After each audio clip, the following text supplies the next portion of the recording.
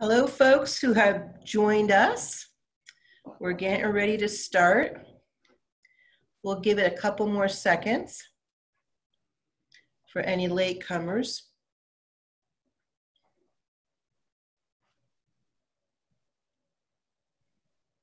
All right, let's get underway. Welcome everybody to webinar number 3 in our DC history series of Washington Walks webinar Wednesdays.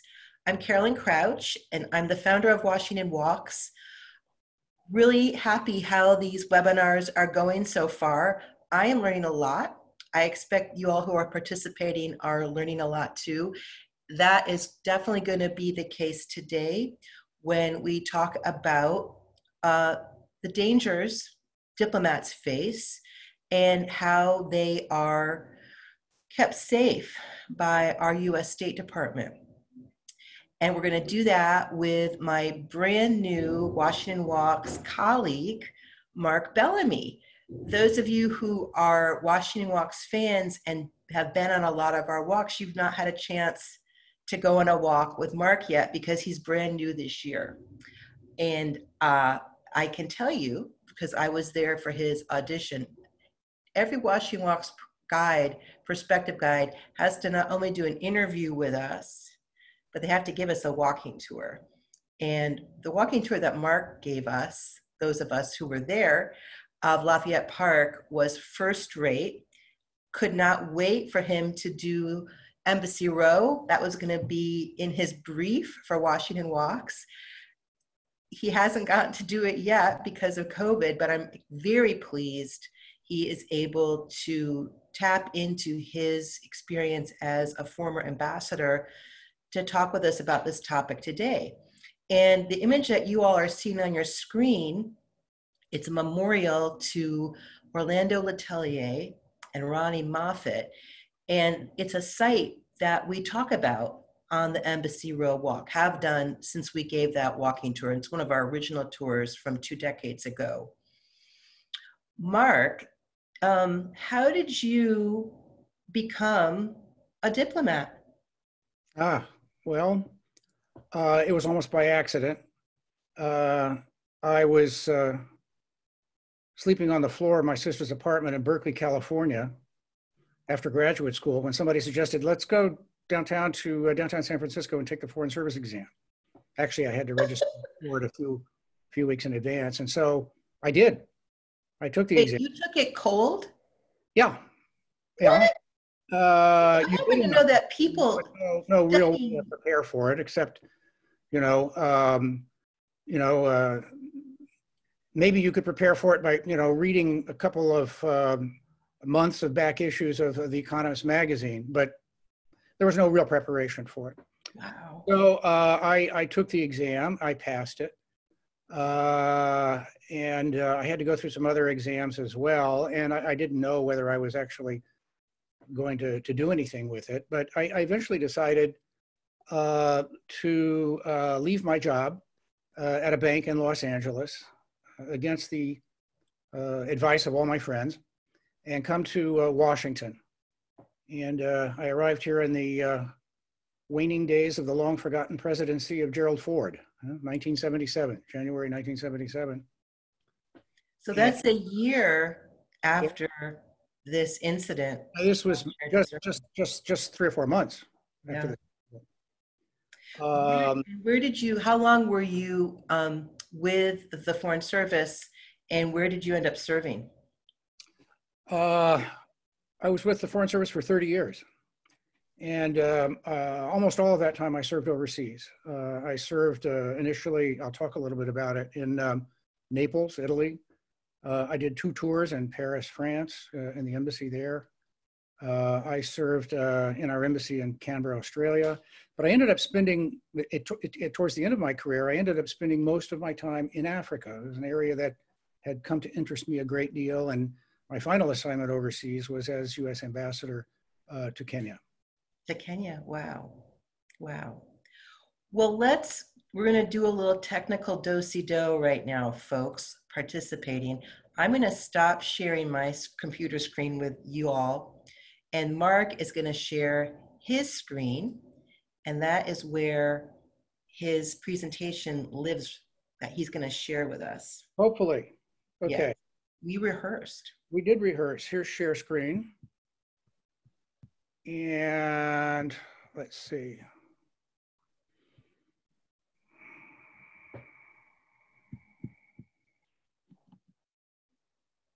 That work? Can you? I'm not seeing it. Oh, wait. No, I'm not seeing it yet. Let's see. Here it comes. There it is. There we go. We got it. Yep. And we can do, yep. How about that? If people, I would go back and do click on slideshow, okay, which is in the orange space. Yep. There you go. People who are participating are probably going, go from play from start. There you go. Here we go. Here we go. Okay, bravo. You know, I've been impressed. I've spent a lot of time on Zoom with different kinds of presentations and videos and Google Classrooms. And I've been impressed by the collective patience of folks, because for many of us, this is a learning curve. But we're going to end COVID with a whole new skill set. I guess I'll be grateful for that. But anyway, this is Sheridan Circle. Mark, where were you September 1976? Boy, I'm trying to remember where I was. I'm pretty sure that I was in, I think I was in Los Angeles at that time. I had completed my graduate studies. I'd come back from Europe. I was working in Los Angeles trying to figure out what I was going to do next. And I think I was probably someplace in Los Angeles when the news of this shocking assassination came out. And you were aware of it? You remember hearing about it? Very much so. Very much so. I mean, it was a shocking event, and as I was going to mention,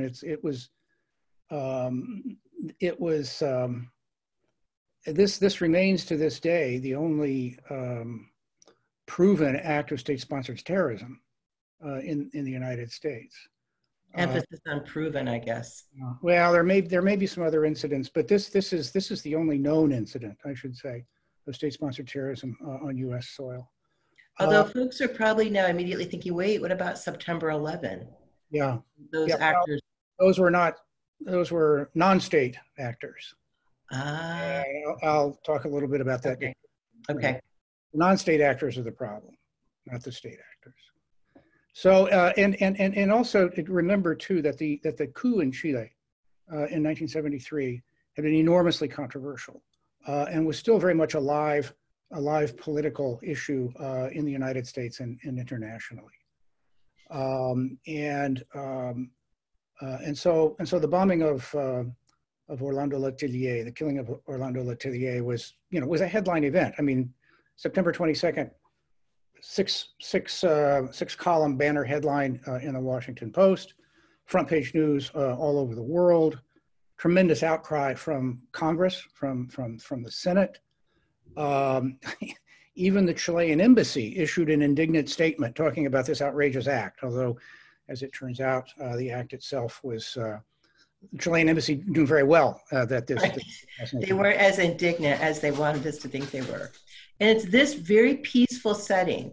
This is a time capsule of late 19th, early 20th century Washington on Embassy Row. And this is where a car explodes. Yep, there he is. And the car exploded right there on Embassy Row. I'm sorry, on Sheridan Circle. This was the angle. It's right next to the, I think it's the Romanian embassy. The Greek embassy is across the street. The Turkish ambassador's residence is just to the left. And who was in the car? In the car with, driving the automobile was Orlando Letelier, and I can talk a little bit about him. I think I should talk a little bit about his background. Seated next to him was a young American woman, Ronnie Moffett, who was a colleague at the Institute for Policy Studies in Diplomats Circle, and in the rear seat was her husband. So there were the three of them. They were commuting from Letelier's home in Bethesda, en route to DuPont Circle. They entered here at about 9:40 in the morning, and the bomb detonated underneath Letelier's seat. And he was. And I think you have an image of that, don't you? Well, I do have an image of the actual. This is Letelier. These are stock pictures of Letelier, and I'll talk a little bit about him. These are the pictures of the vehicle after the bombing. You can see here, police have gathered. This is in front of the Turkish ambassador's residence. That looks like you don't survive that if you're in the front seat. Letelier was cut in half by the blast. He was killed instantly. Ronnie Moffat in the seat next to him died of her wounds shortly thereafter. Her husband in the back seat somehow survived. Car parts were thrown onto the roofs of nearby buildings here, on the roofs of nearby embassies. Windows were shattered up and down Embassy Row. People poured into the streets from the embassy. And the police were on the scene very, very quickly. Yeah, there was tremendous sense of shock after this. Why did someone wanted Orlando Letelier out of the way? This guy, here he is. This is Augusto Pinochet, who is let me back up. General Pinochet overthrew President Salvador Allende in a coup in 1973, killing Allende in the process. And Orlando Letelier, standing here next to Allende, was the first official rounded up, of hundreds rounded up, and of thousands of supporters rounded up. He was moved from detention camp to detention camp. He ended up on a small island off the coast of Antarctica. He was beaten, he was tortured. He was eventually released under international pressure, but stripped of his citizenship and expelled from Chile, and ended up in Washington. Why did he come to Washington? Came to Washington. He was a professor at AU. He was with the Institute for Policy Studies. He was a very powerful and effective voice denouncing the Chilean junta and rallying international opposition to the junta. And he was being effective. He was effective, and he knew that his life was in danger. And he knew that his life was in danger because the Chilean government at that time was conducting a campaign to hunt down and assassinate Chileans in exile, opponents of the regime. This is a car bombing in Buenos Aires in 1974, which killed the former Chilean head of the armed forces and his wife, who had opposed the coup. So Letelier knew that he was in danger, but he told his colleagues that he didn't feel endangered in the United States. He thought they'll never try anything in the United States. They won't dare kill me here. Mm-hmm. They won't dare kill me here. Now, he probably would not have been so sure had he known that just 6 days before the assassination, Secretary of State Kissinger, shown here meeting Letelier in June of '76. Or Pinochet, right? Yeah. Had rescinded instructions to US ambassadors in South America and Latin America to go in and warn governments against Operation Condor. Operation Condor was the code name for this campaign of assassinations being carried out by Chile, by Argentina, and a number of other countries. So say that again. Okay, let me say that again. Secretary of State Kissinger gave an instruction. Don't deliver that message. Don't deliver that message. Don't deliver those instructions. And so those instructions, so the warnings that were to be delivered were not delivered, as it turns out. And now that doesn't mean that it would have necessarily prevented the assassination, but 6 days later, Letelier becomes the latest victim and the most spectacular victim of Operation Condor. So I'm going to go back here.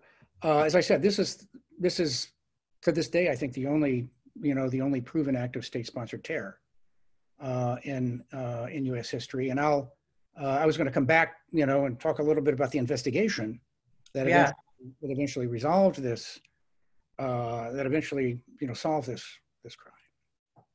But Carolyn, should we pivot a little bit to the dangers?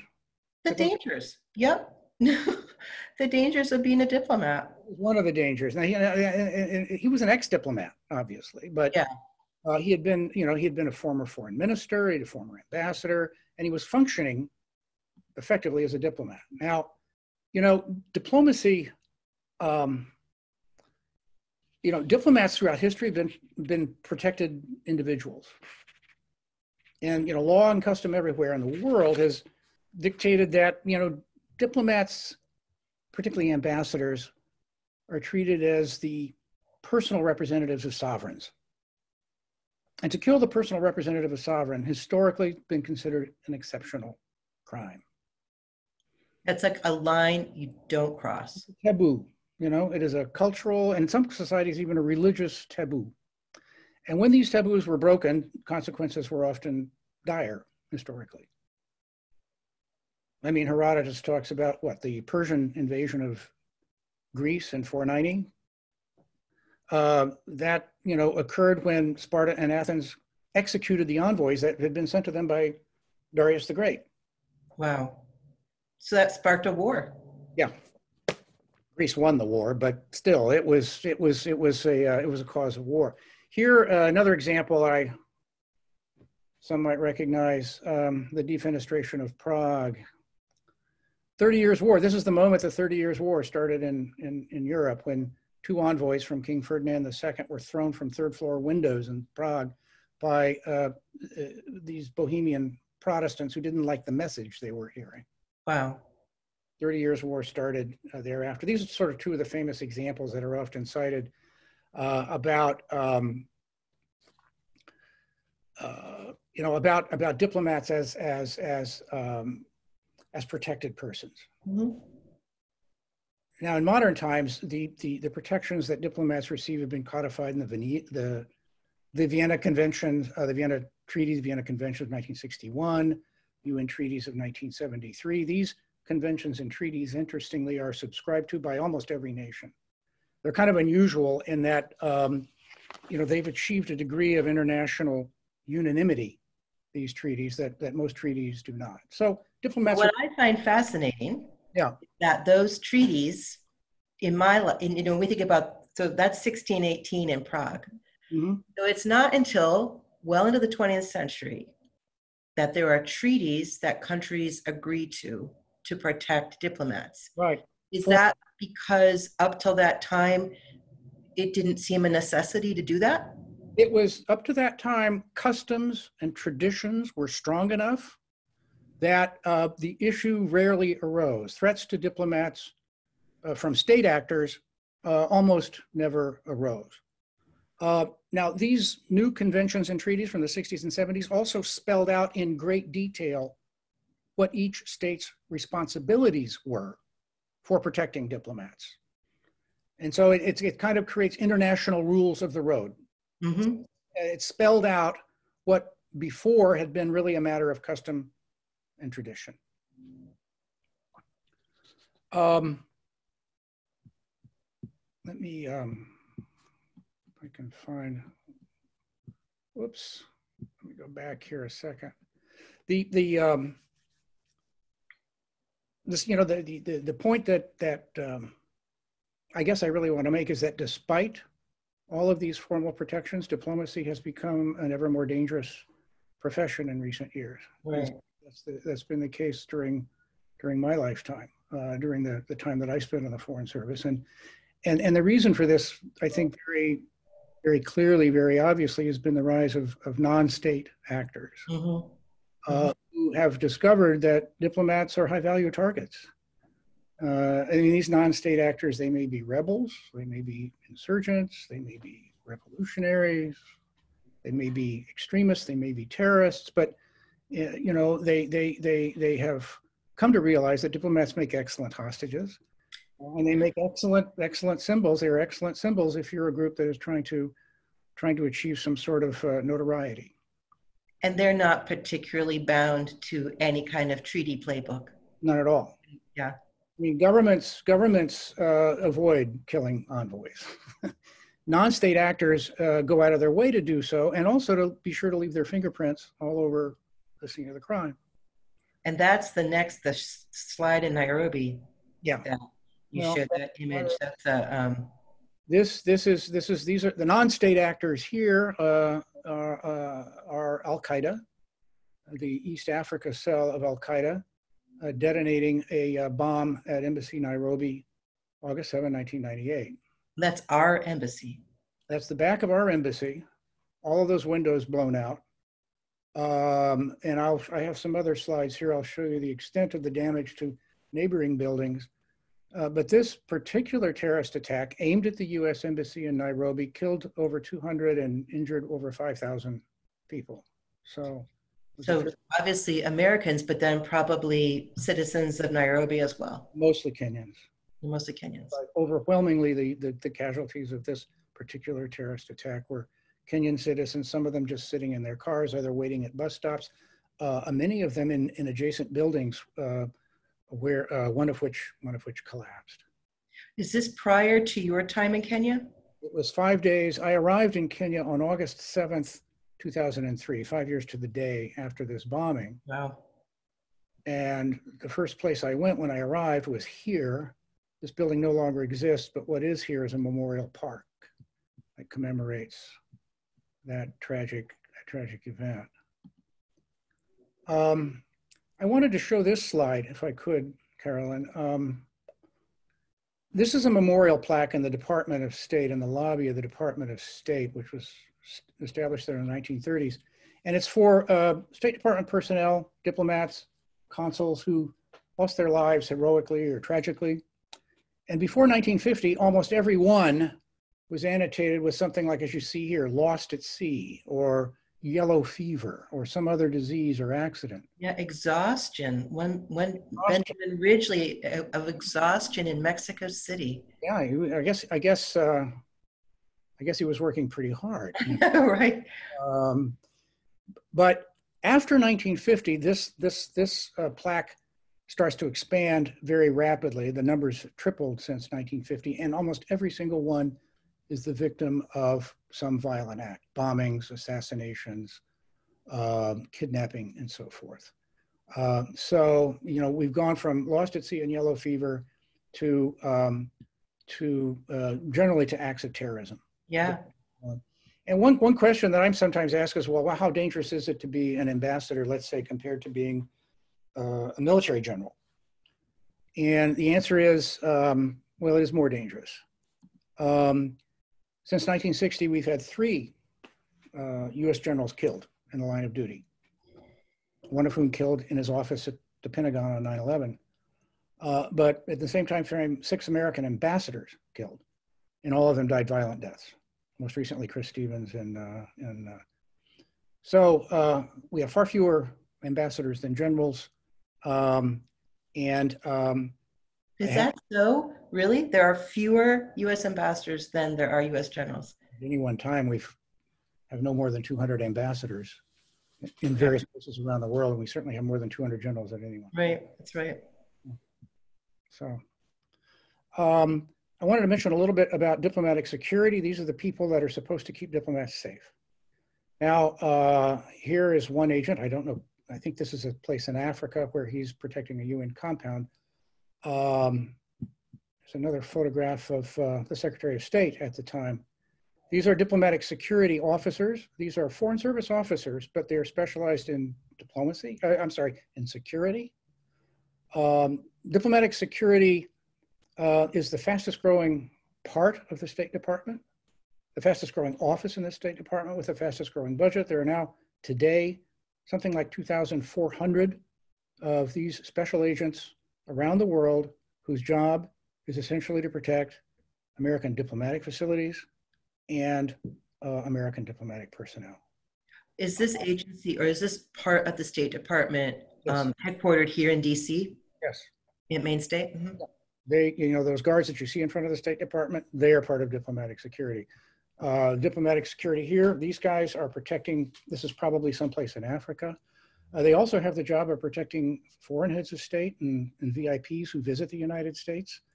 I was looking at a photograph the other day of Prince Harry and Meghan Markle being protected by diplomatic security agents. Mm. So this is, unfortunately, this is the fastest growing office, an area of activity in the State Department, reflecting the fact that diplomacy has become an increasingly dangerous profession. Right.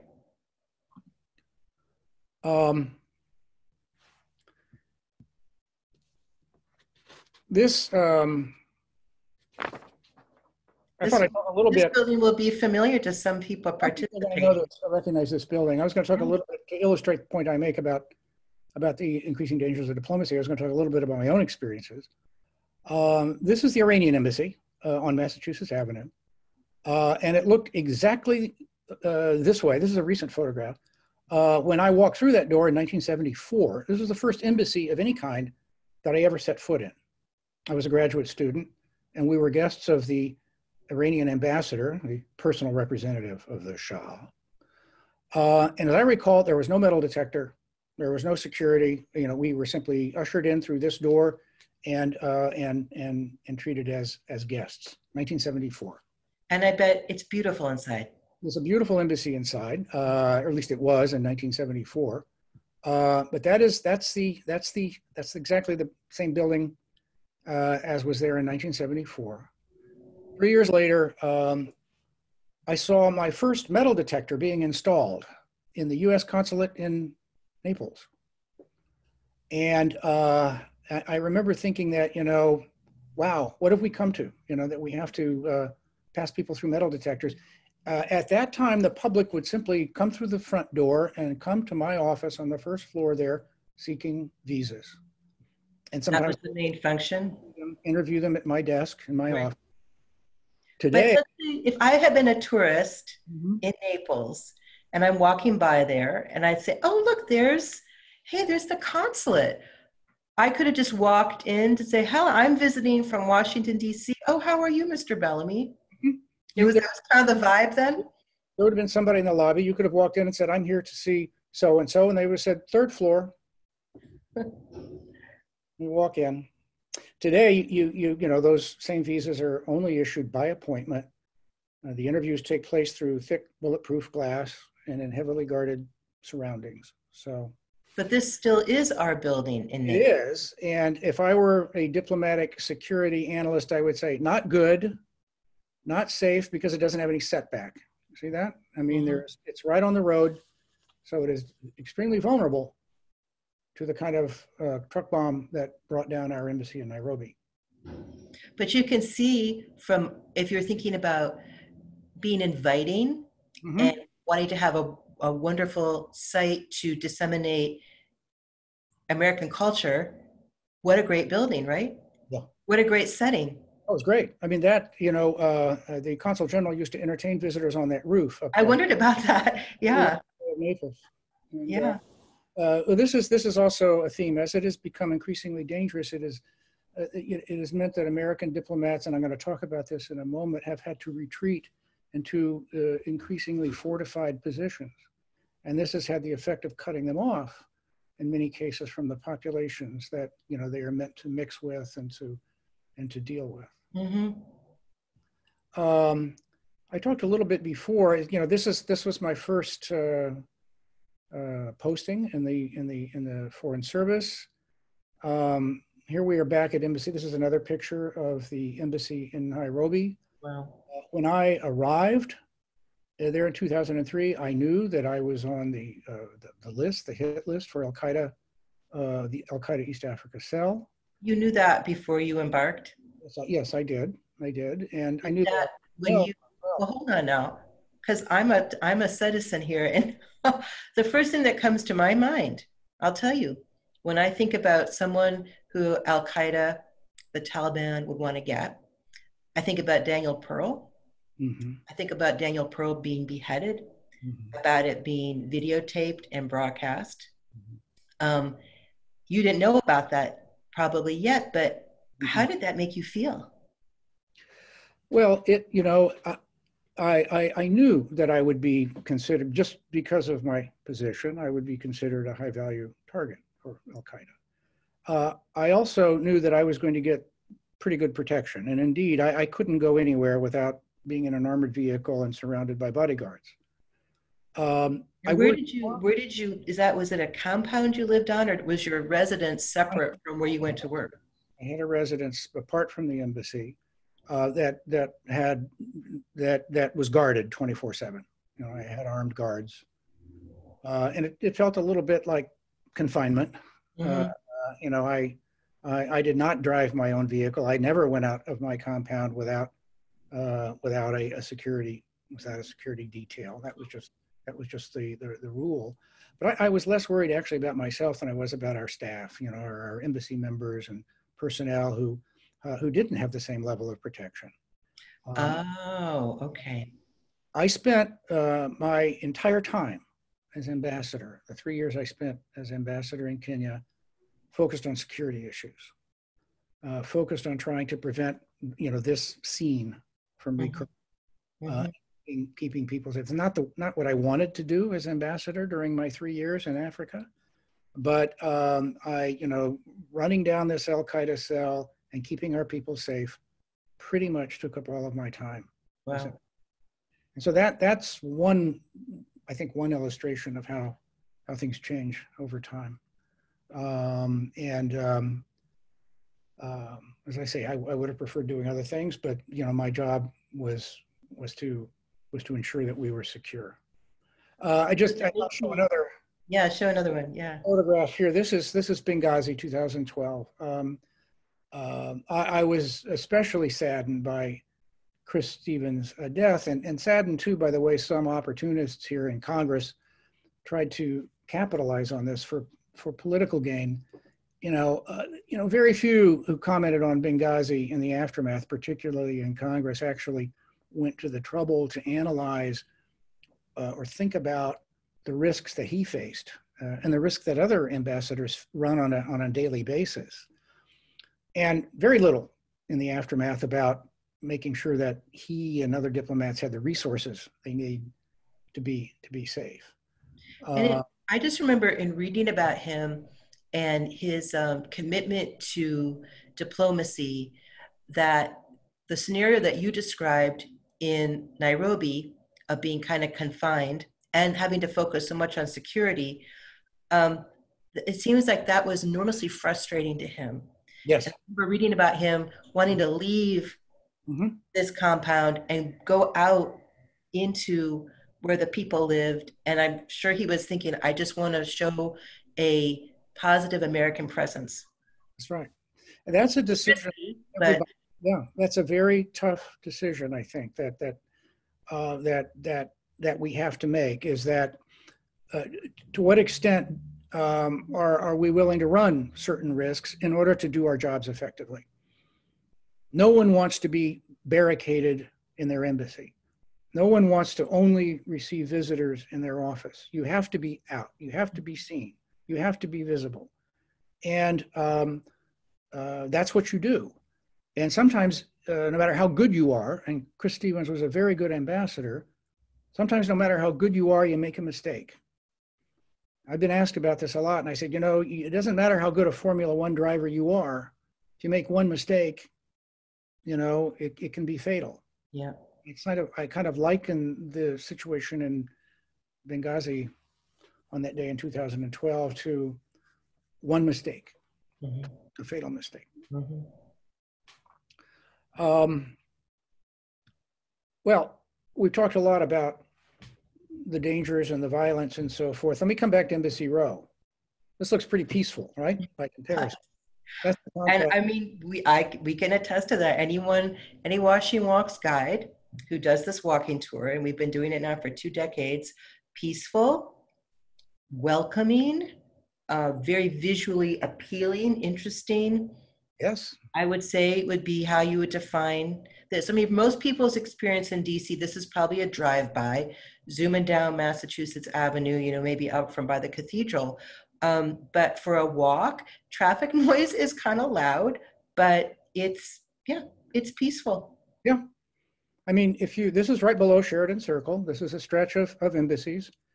And, you contrast this. There are some foreign embassies in Washington that are sort of barricaded behind high walls or behind fences, but most are not.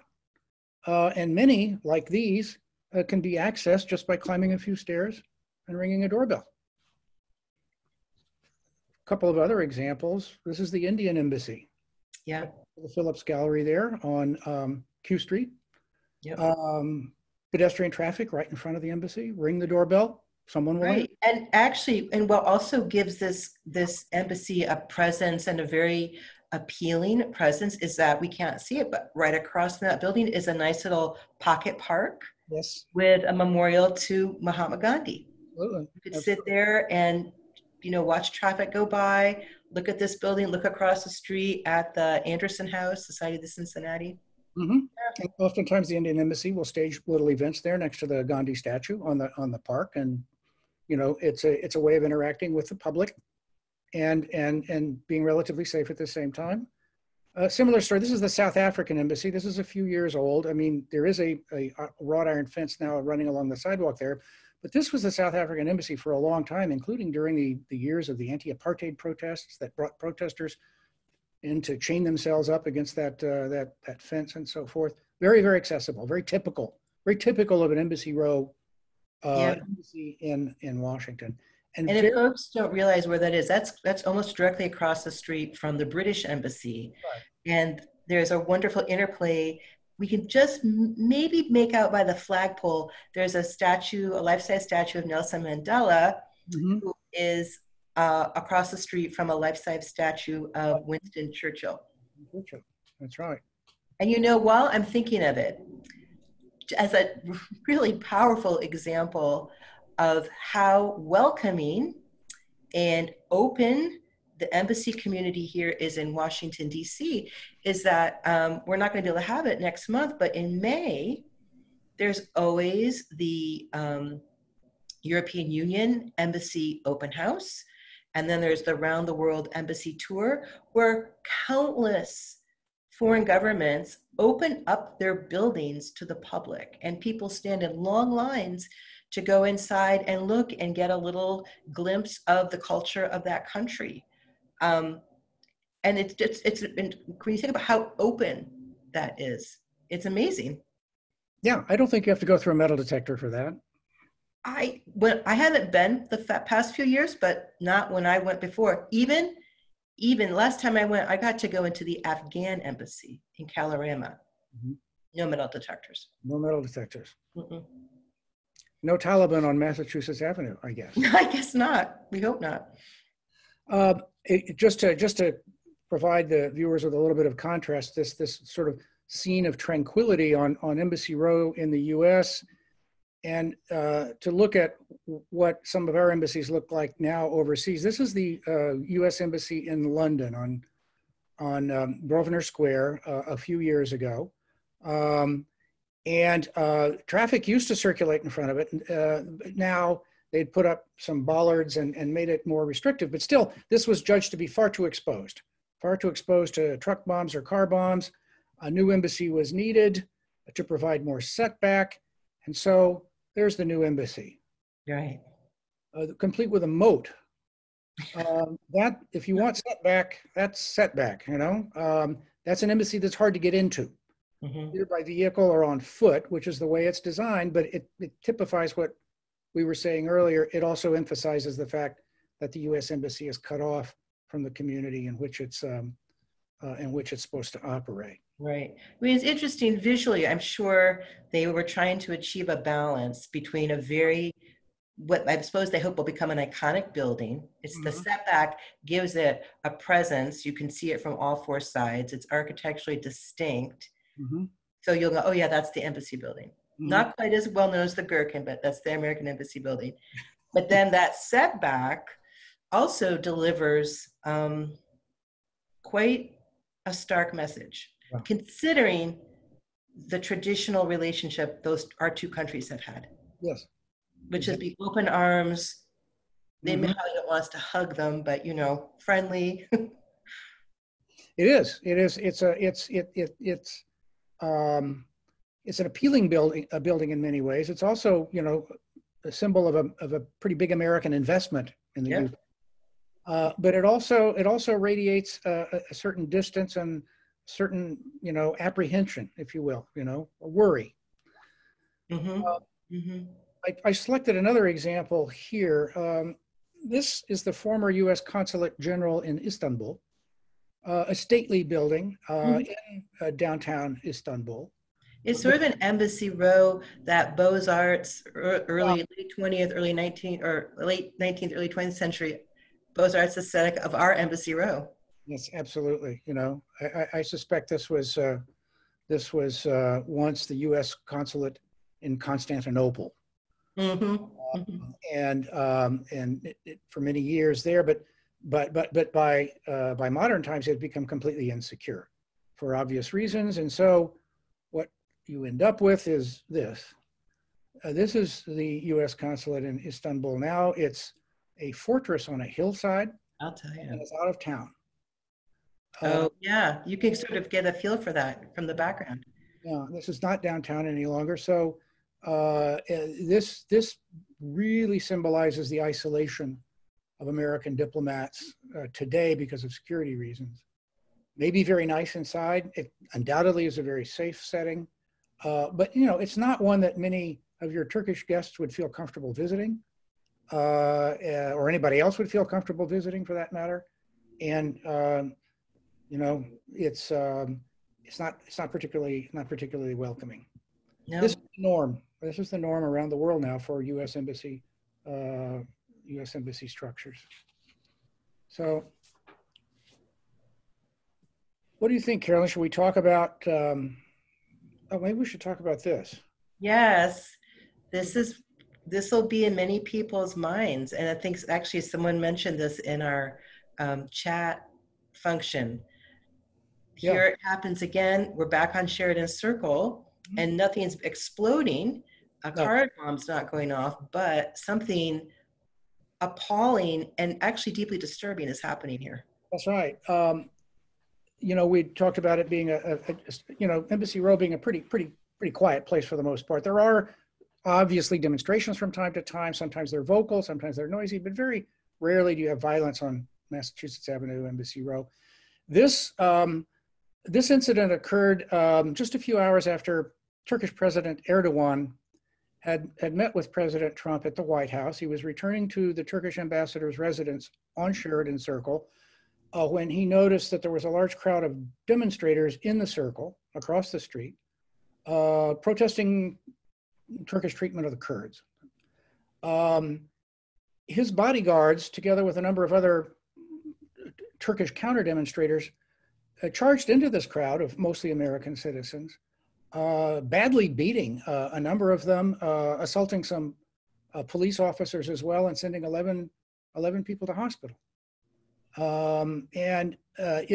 It's remarkable to me, not only for the brazenness of this, which took place in full view of President Erdogan, who was watching this unfold. Mm-hmm. But it's remarkable in that these bodyguards are protected by diplomatic immunity, and this may be the first case of persons protected by diplomatic immunity assaulting American citizens in front of their country's embassy. In any event, this particular outrage occurred in almost exactly the same spot as the car bombing, right here, right across the street, right. As the car bombing in 1976, the Letelier bombing. So what finally happens? This is a Chilean former diplomat, an American citizen, and her husband. She's killed. He's killed. Mm-hmm. Who is called to account for this? How is justice achieved for either of those people? I can provide more detail, but I'll give you the short version. Justice was achieved mainly because there were some hard-working, very determined, mid-level U.S. government officials at the State Department.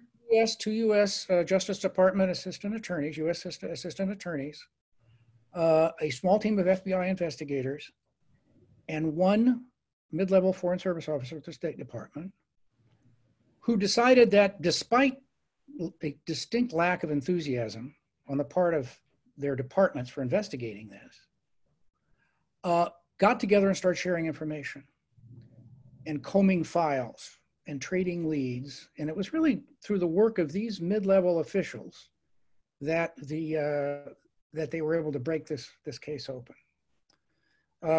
Interestingly, they got a very valuable lead from a Cuban diplomat who shared information with an FBI source who pointed to the Cuban exile community in the United States, and then who had some information on an American citizen who was in fact working for Chilean intelligence. And by following those leads, they were able to determine, they were eventually able to track this crime to the very top levels of Chilean intelligence, a man named Juan Manuel Contreras. And then from there, were able to determine that he had received his orders from President Pinochet. On the top. Yeah. Actually, it was really fairly quickly. By 1977, 78, U.S. intelligence services, the CIA, had figured out that Pinochet had actually ordered the crime. But he, in his lifetime, was never, there wasn't a trial, there wasn't any kind of conviction. No. The actual, there was interesting, the indictments were handed down in the United States on 1st of August, 1978. And they indicted 8 people, 4 Cubans, 3 Chileans, and this one American.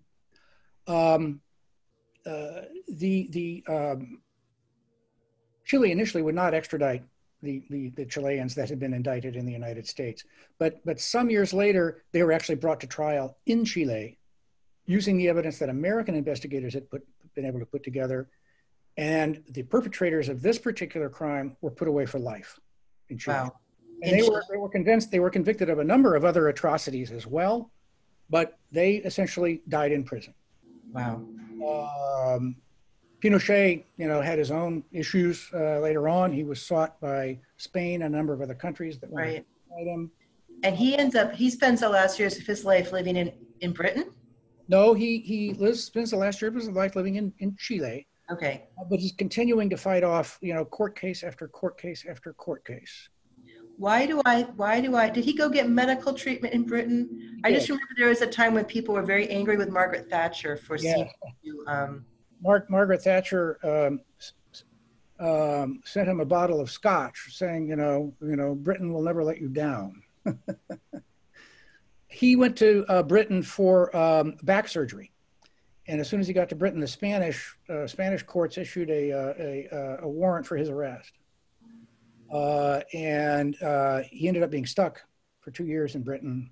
Okay, that's what I'm remembering. Okay. The House of Lords were debating this, and there was kind of a huge international uproar, not only because it was Pinochet, but because the Spanish were exercising universal jurisdiction, which was kind of a controversial concept at the time. But from that point on, Pinochet was sick, and he was pretty much fighting off legal challenges for the rest of his life. Well, the Chilean government ends up, for a while, there's the memorial to Letelier and Ronnie Moffat. Mm-hmm. Who put that there? Do you know? I do not know. Let's I don't either. There's the American co-conspirator, now in witness protection someplace in the United States. This is the memo from George Shultz to Ronald Reagan saying, "We know that Pinochet ordered the killing." There's the bust of Orlando Letelier in front of the Chilean embassy. Right. So times have changed in a way. Under Pinochet, that would never have happened. But it's different. There's a different government now and different feelings about Letelier's legacy and importance to them. Very much so. Very much so. Really, it was beginning in the 1990s that Chilean courts started digging into the atrocities of the Pinochet years and bringing indictments against different figures. And that's really when the tide began to turn in Chile. And this memorial to him, or this bust, this is just maybe 2 years old. This is new, you're right. And I've actually never seen it. but it is recent. And what's really touching, I remember the Post did a very good job of covering the dedication of it, and his three sons were there Yes. and some of their children were there. And I cannot remember if Ronnie Moffat's husband I believe was there he or was. not. But Uh, one of his sons pointed out that they were older, standing on the steps of that embassy. They were older now than their father ever got to live to be. that's right. I think maybe, Carolyn, I'm not sure, it might have been on the 40th anniversary of the bombing. Oh, we have really helpful information Yeah. from Andrea Singer, who said it was the Institute for Policy Studies who erected the memorial Okay. for Ronnie Moffat and Orlando Letelier. Now there's the other plaque, Carolyn, that there's Ronnie Moffat. That's the only photograph of Ronnie Moffat that I could find. The plaque on Sheridan Circle, which is at the exact site of the bombing, with flowers and with the image of Letelier and Ronnie Moffat together. And maybe, was it the IPS that actually put this plaque in place, or was it that I don't know. I should know. I think that's what Andrea, who's participating, that's what she shared. Yeah. Yeah. So there it is today. No. You know, I will say that I don't know that this crime would have been solved, or would have been solved for a long time, had it not been really for the determination of those civil servants, really, who were determined to go ahead, even though they were not getting much encouragement or help from higher levels within their departments. And so they deserve a lot of credit for this. Yes. And, I'm sure they were in many moments going against a tide, or maybe not getting the cooperation that they would have hoped they were going to receive. Mm-hmm. Mm-hmm. No, I think. And Andrea Seeger, I'm so glad she's participating. She's also sharing that every year on the Sunday closest to the anniversary of the bombing at 10 a.m., there's a memorial ceremony hosted by Institute for Policy Studies. That's good. Wonderful to know. That is good. I wonder if this is the aftermath, like these flowers are all there after that ceremony has occurred.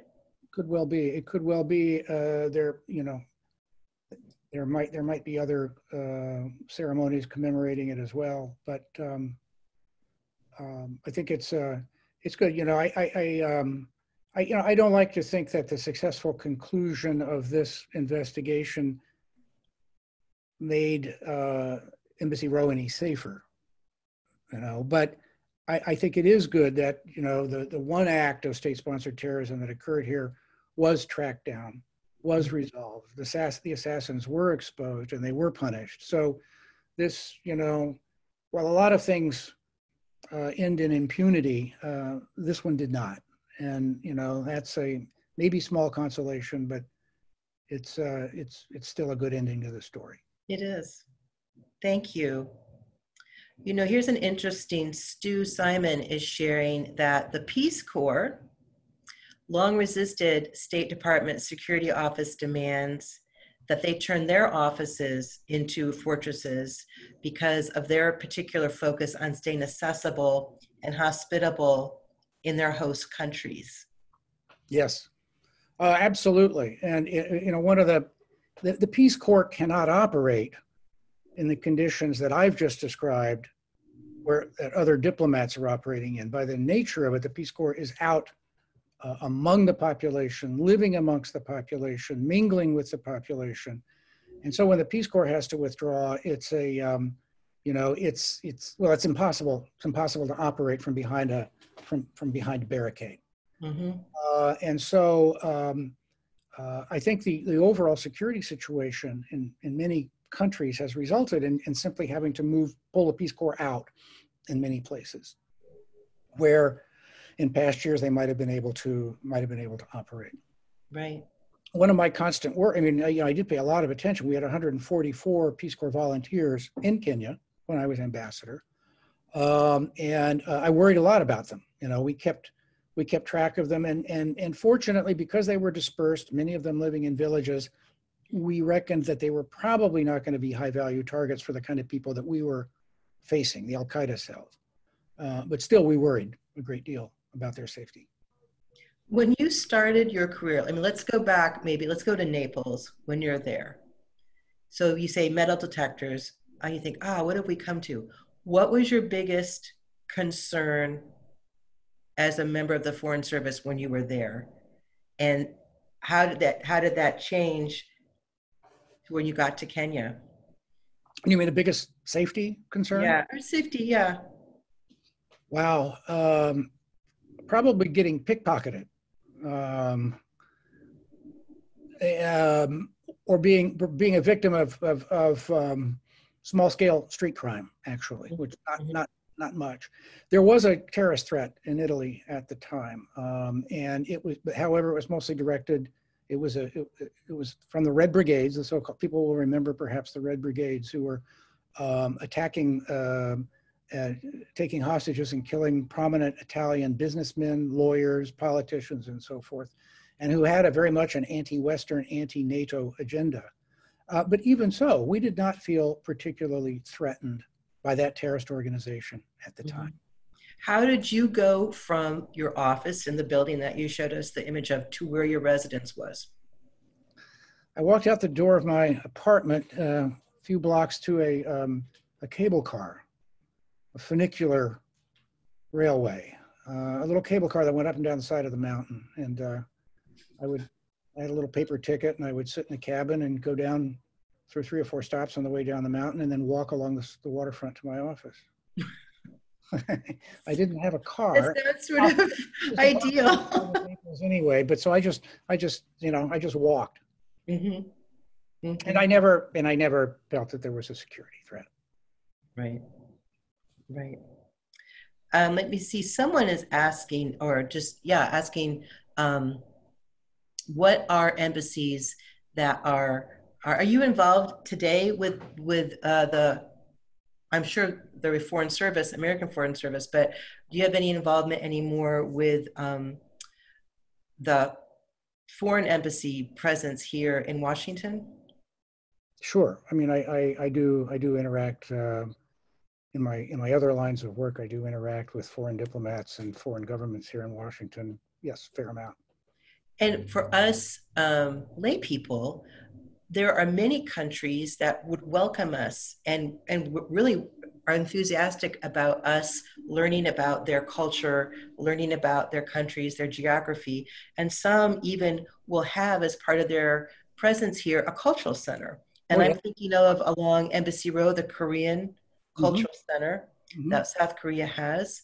In downtown, right near 16th and L, the country of Oman has a really impressive cultural center open to the public that we can access. But they also have, many of them also do have cultural events, concerts, lectures that the public is allowed to participate in. And the series, they often do that through, I think is it the Embassy Series? It might be embassyseries.org. You can find out about opportunities to go into these buildings and interact with.